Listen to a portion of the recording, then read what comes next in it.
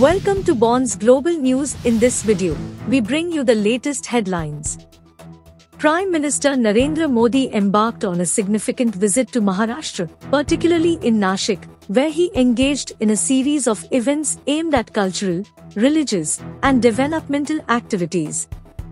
The visit commenced with a grand road show in Nashik, which kicked off from Hotel Mirchi Chowk and traversed a distance of over 2 kilometers.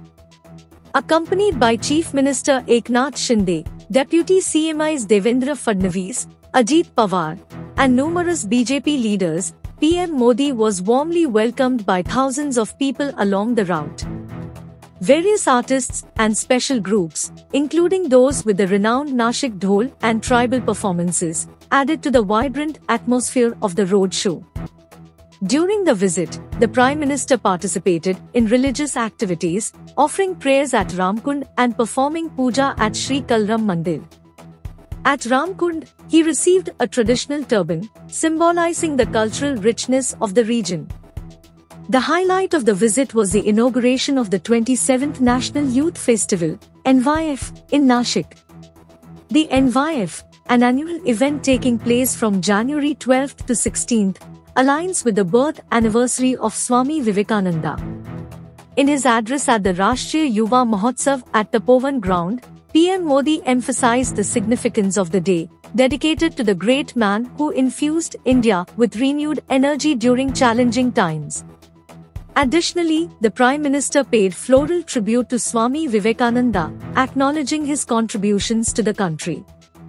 Looking forward, PM Modi is scheduled to inaugurate the Mumbai Trans Harbour Link, MTHL, named Atal Bihari Vajpayee Savrinhava Sheva Atal Setu. The link, constructed at a cost exceeding 17,840 crore rupees, reflects the government's commitment to improving urban transport infrastructure and connectivity. Further initiatives include laying the foundation stone for an underground road tunnel connecting Eastern Freeway's Orange Gate, with the aim of enhancing connectivity. Additionally, the launch of the Namo Mahila Shashaktikran Abhiyan in the state is geared towards empowering women through skill development training and entrepreneurship exposure. Stay tuned for ongoing updates. Don't forget to like and subscribe BGN for the latest developments.